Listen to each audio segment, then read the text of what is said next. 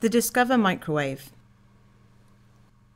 To use the Discover microwave, you will need the following: a CEM Discover LabMate synthesis microwave, IntelliVent pressure sensor, a pressure regulating cover for the test tube, a small stirring rod, pasta pipettes, and the reaction mixture.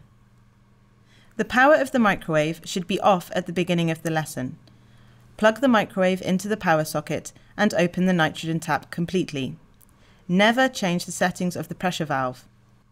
Press the on-off button at the left side of the microwave to turn it on. To use an existing program, click on the folder symbol. Use the arrow to select a method and confirm the selection by pressing Enter. It is also possible to create your own method.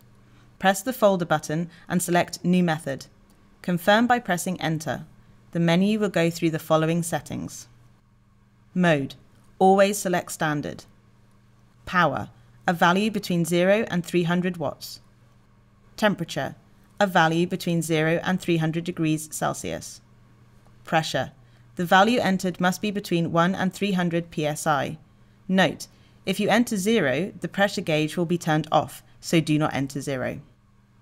Runtime. Enter the time for the microwave to reach the desired temperature. Hold time.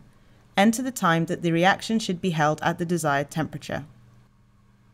Stirrer speed. The stirring speed. Cooling.